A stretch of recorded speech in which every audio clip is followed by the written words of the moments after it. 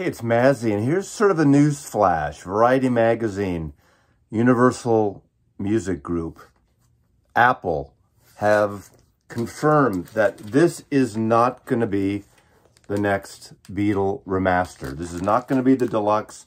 It's not going to be the remixed. It's not going to be the special Giles Martin thing. You know why it's not going to be Revolver? Because this is the American Revolver. So it's not going to be one of these records. I'll tell you what it's going to be, though. It's going to be one of these, the original UK, not analog like the others. It's going to be a digital mix, digital remaster.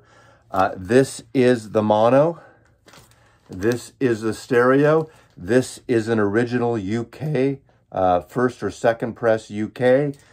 This is a 70s stereo press UK.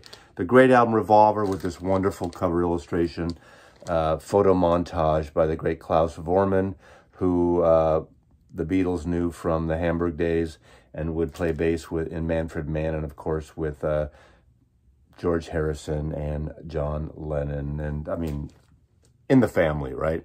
What a great cover art here. So, the announcement's going to happen sometime in September.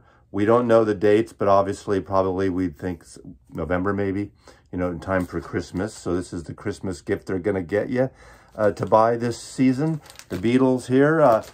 Hopefully there's going to be a 1972 50th anniversary edition of John Lennon sometime in New York City, his most controversial, overtly political record. And hopefully Sean, who curates his, who works on it, will do those amazing element mixes. But as of right now, Revolver, Revolver, Revolver.